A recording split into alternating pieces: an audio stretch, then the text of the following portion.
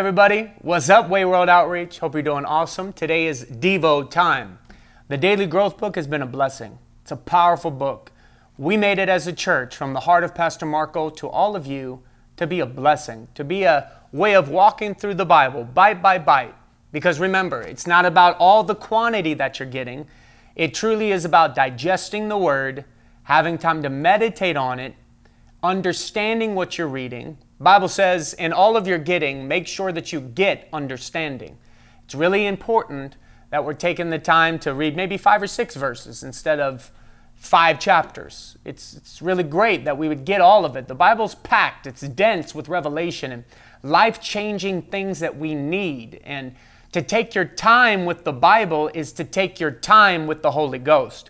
By taking your time with the Holy Spirit, you're giving Him a chance to do the jobs He wants to get done in your life. Remember, the Bible is the Holy Spirit's #1 tool that He doesn't just use on Satan, He uses it on you. All the jobs that the Holy Spirit wants to get done in your life, whether it be cleaning up something about your life, purity, your thoughts, all of that, guess what tool He's going to use? He's going to pull out the Word of God.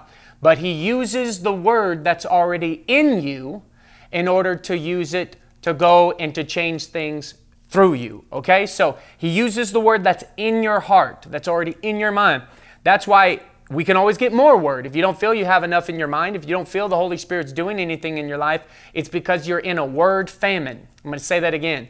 The only times the Holy Spirit is not doing things in your life, you're not feeling changes happen, you don't feel breakthroughs going on, you don't feel insight, discernment, He's not speaking to you, is because you're in a Word famine almost every single time. There are some times where the Holy Spirit just doesn't speak because He wants you to seek Him, but most of the time, it is because there's a Word famine. Because when the Word of God is in you and you're constantly in the Word every day, what's going on is you're giving Him the #1 tool to use on you. So you'll read this chapter like we're about to read today, 1 John chapter 5. We've already done 1 John chapter 4, so we're a little bit ahead. So we're going to do 1 John 5 today. You're going to read it like today, and the Holy Ghost is going to take it, and He's going to put these verses into your life specifically, convict you of some of them, remind you of things He's already told you, but He's going to be using the tool of the Word. And this is what I've noticed about the Holy Ghost. Until you begin reading the Word or saying the Word, you don't start the conversation.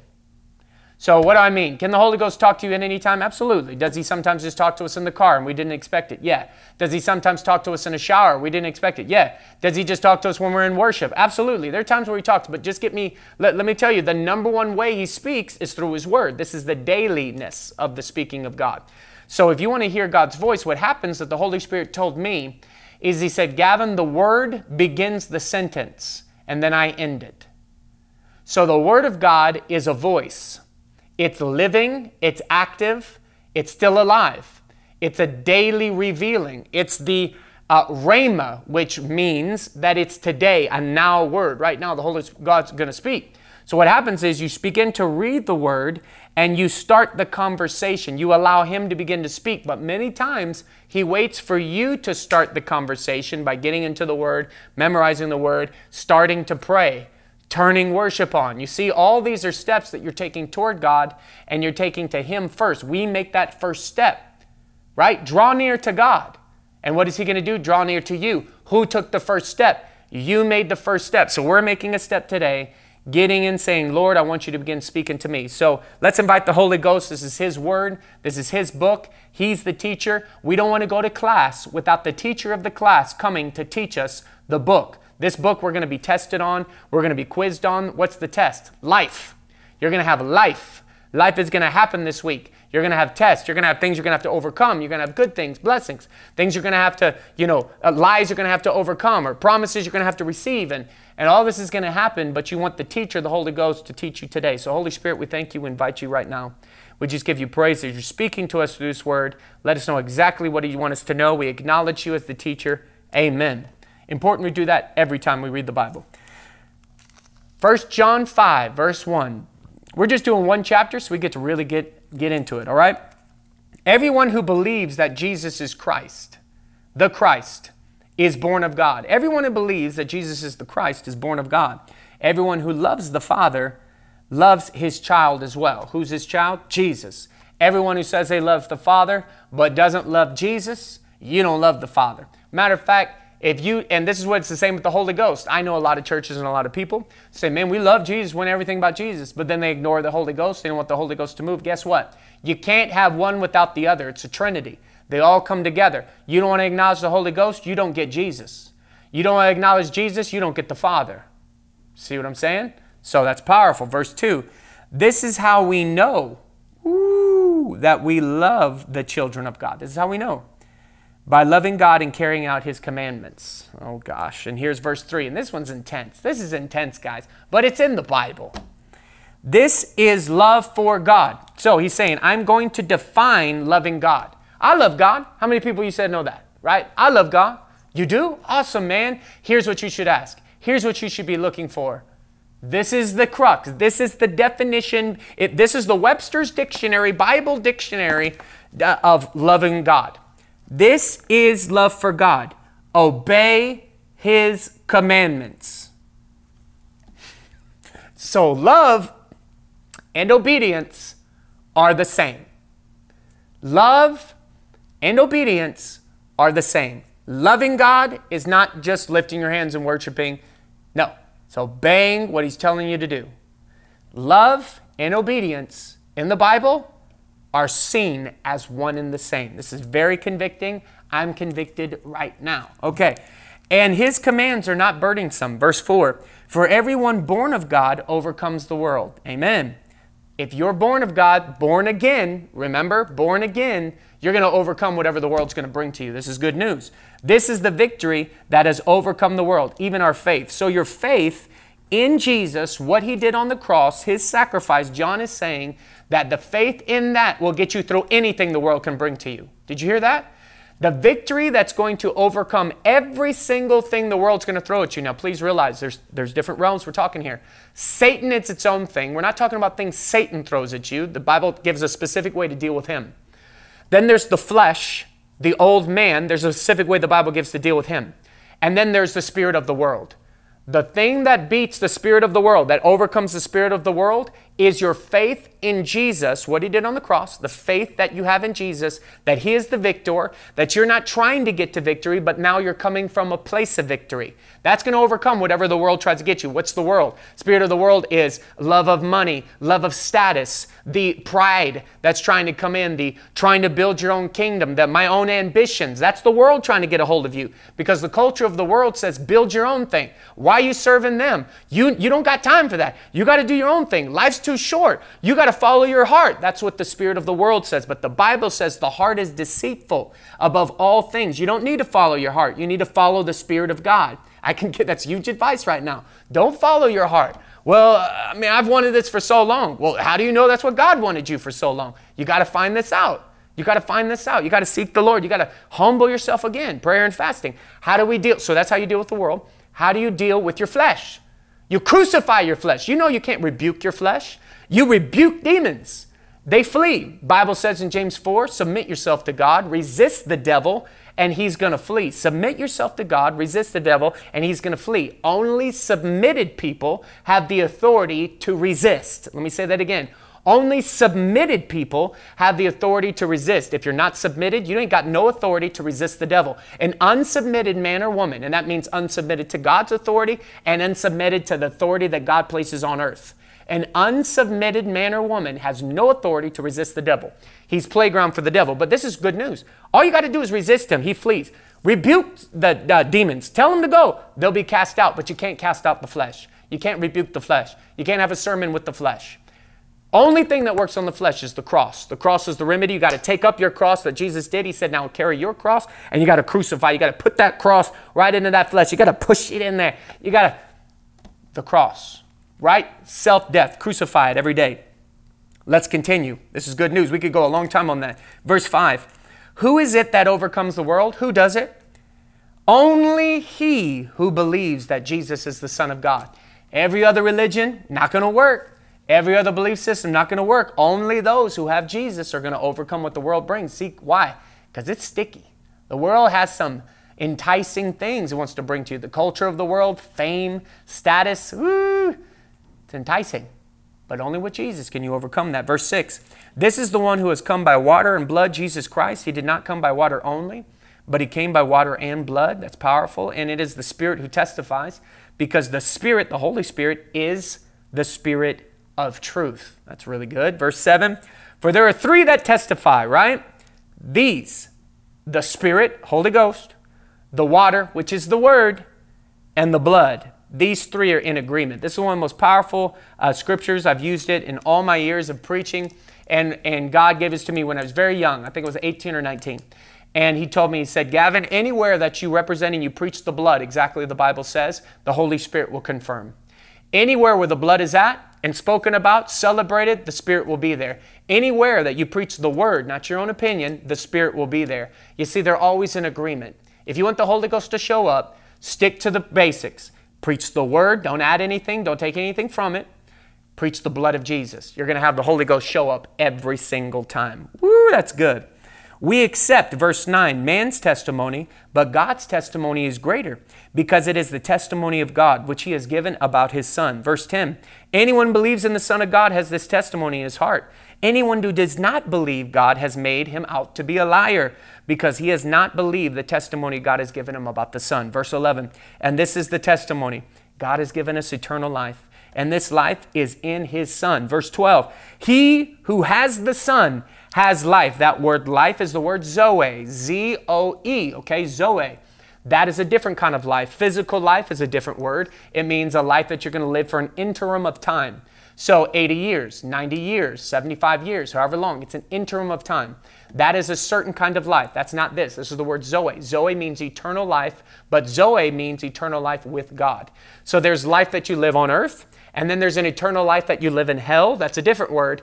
And then there's the word Zoe, which is life with God. So anyone who has Jesus has life with God. That's a fulfilling, satisfying life. He who does not have Jesus does not have a rich, satisfying life. That's what it's saying. Verse 13, I write these things to you who believe in the name of the Son of God, so that you may know that you have eternal life. This is the confidence, one of my favorite scriptures in the Bible. This is the confidence, verse 14, we have in approaching God. So please stop real quick. If you want to have confidence in prayer, it's talking about prayer.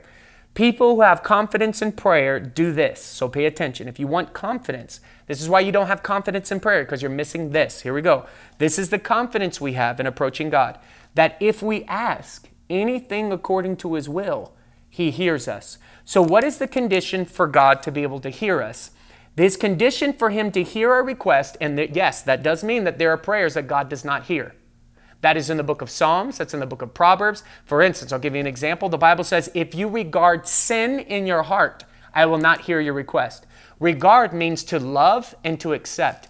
If you love a certain sin, if you are unrepentant about a sin and you say, well, this is just the way God made me. This is who I am. It's a sin, but now you're calling light darkness and darkness light. You have accepted it and you do not call it evil anymore. God will not hear your prayer. You hear that? Very important. But he said, if we're asking according to his will, he hears us every time. Okay, and this is really good news. Verse 15, this is the ending climax. And if we know that he hears us, whatever we ask, we know that we have what we asked. So, what he just said in 2 verses, and I preach this all over the world, how to get what you ask for every time. Wouldn't you know that you'd want to be able to pray and get what you pray for every time? How do you get what you pray for every time? Well, number 1, you have to go in with confidence. The Bible says, approach the throne with boldness. James says, if you come in and you're not, you got doubt or whatever, you're like a person tossed to and fro. You're not going to receive anything. So you have to ask with confidence, asking in faith. But many people do not have confidence in their prayer life. They don't have confidence God is hearing them, and they don't have confidence they're going to get anything. Why? Because of these 2 things. They do not know that what they're praying is God's will.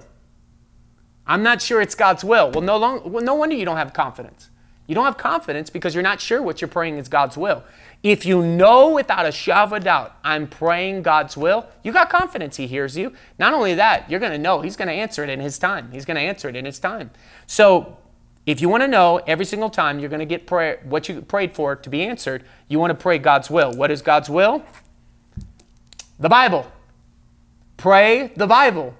You should never have a prayer life without this thing being included. So many people, for instance, when they do devotions, they read the Bible, they close it, and then they now pray. It's a separate thing. That's not how we're supposed to do it. We're supposed to be able to have our Bibles open while we pray. And what happens a lot of time is the Bible begins our prayer life. So we might read something like we're reading here, and maybe something's popping out to you. What's going to happen? Number one, you're going to either get convicted or a revelation's going to happen, but it's going to stir your spirit to want to pray. So see, the Bible helps me pray. The Bible gets me started into prayer. The Bible brings me into God's presence. The Bible brings me into a place where God becomes tangible. I use the Bible to start praying. And then I'm praying out of the Bible, and I'm praying God's perfect will every single time. Verse 16, if anyone sees his brother commit a sin that does not lead to death, he should pray and God will give him life. This is a really deep teaching we can't go into right now, but please understand that there are sins that lead to death and there's sins that don't lead to death. I don't think you've ever heard this sermon before, but it's a good one. Okay, he should pray that God will give him life. I refer to those whose sin does not lead to death. So there's people whose sin does not lead to death. But then listen to this. There is a sin that leads to death. I am not saying that he should pray about that. All wrongdoing is sin, and there is sin that does not lead to death. So there's a sin that does not lead to death. You should pray for this person. But then there's a sin that leads to death. There's nothing, no prayers you can do that will stop that from happening. That's a different word, but just trying to get your palate like, what is going on here? Verse 18, we know that anyone born of God does not continue in sin. The word continue means to make a habit. Okay? So habitual sin. We're not talking about somebody who cusses somebody out. Oh, Jesus, please forgive me. God, just clean my mouth. I'm sorry about that. Okay? That's it. That's people. We slip up, right? We get in the middle of the emotion.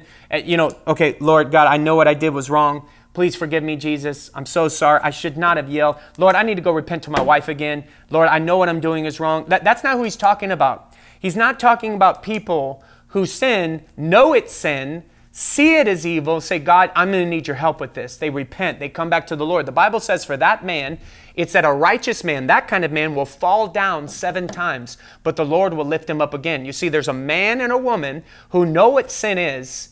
Their flesh gets involved, and they have to get better at disciplining their flesh. They got to use the cross. They got to get more revelation from God. They got to allow and submit their life, one part of their personality at a time. They got to submit their finances. Then they got to submit their attitudes. And it's going to be a journey with you and God. That's perfectly fine. That person knows Jesus. Even though they're still sinning, it's different. They're sinning in a way, then they repent. God's helping them. They're getting rid of the sins. They're sinning. They repent. God brings it up to the surface. He works them through it. This is not that person. He's talking about a person who in habit and in their mindset have said, this is who I am. I do this sin. It's not wrong. God made me homosexual. God made me this way. God just, you know what? It's not anger. I just have a special level of authority. I don't freak people out when I walk around. I don't have an anger problem. I just have authority and people can't handle that. You're deceived, man. You're deceived. It's people who are in total deception and believing that what they're doing is fine. Okay, that's who God's talking about.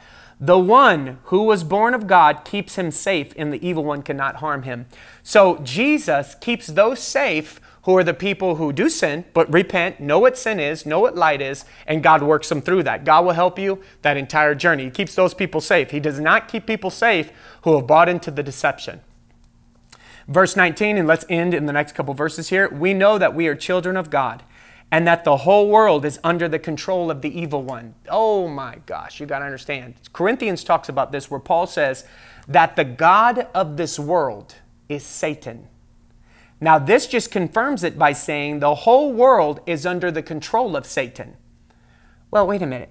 He's got the whole world in his hands. He's got the... So what are you talking about? I thought God had the whole world in his hand. Yeah. The earth is the Lord's and the fullness thereof. Absolutely. But remember what he did. Adam was put in the garden. He owned it. He created it. But then what did he say? He said, I give authority and dominion over the earth to man. I give it to man and woman. You are to rule it. And then what does he say? Subdue any enemy. Why do you have to subdue? Because there's an enemy here. He said, you're going to have to take control of this. You're going to be the one who does this. If my people who are called by my name will humble themselves and pray. Why didn't God just heal our land? because he gave you the authority. He gave us as mankind. What goes on down here is not his fault. He gives it to us. The evil that's going on in the world is not his fault. It is man's sin. It is our fault. But we can pray. We can rise up as the body of Christ. We can be a light. And guess what happens? As goes the church, so goes the world. Say that again. If the church is not being a light, there is no hope for the world, because we are not God's C plan. There is no B plan. There's no D. We are his only plan. The church is the bride, and we are the only plan to bring everything back. We are God's A+ plan, the church. And so we have to rise up and say, we're not going to let this happen. We're not going to allow evil to reign. We're not going to. That's what we do. Okay, so this is really important. If we don't do that, it remains under the enemy's control. You see, remember, when Jesus died on the cross, he broke the power of the authority of the enemy over whoever accepts him. He did not break the power and authority of the enemy over those who do not accept him. So that's why being saved is different than being unsaved. You are not owned by the devil anymore. You're owned by God. He protects you. You got angels around you. You got all these promises. You got a life that he can guarantee. You got somebody behind your back. He's watching you at all ends. Though 1,000 may fall at my left, Psalm 91, and 10,000 at my right hand, it won't come near you. Why? For believers. But unbelievers are still under the control of the evil one. They're ruled by the circumstances in their life. They don't have any control or authority over any of it. You do. I remember, and I've said this in church many, many times before. I talked to a guy and I said, man, how you doing? I've talked to so many people.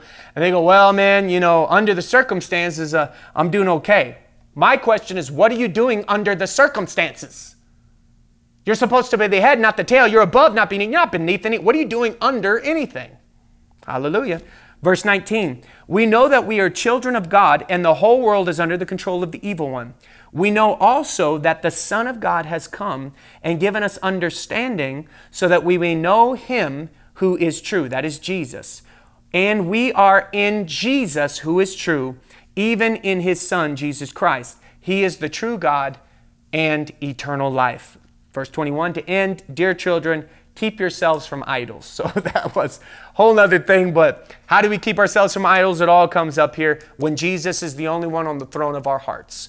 So idolatry is lifting up something else and putting it on the throne of your heart. How do you know you have an idol? What you want to do is take inventory real quick. You want to take an inventory of what you spend the most time on. You want to take an inventory of what you protect the most. You want to take an inventory of what offends you the most, what topic or what thing, what do you protect the most, what offends you, and you want to take inventory of what you spend the most money on. So those things, you want to make sure that they're toward the right things.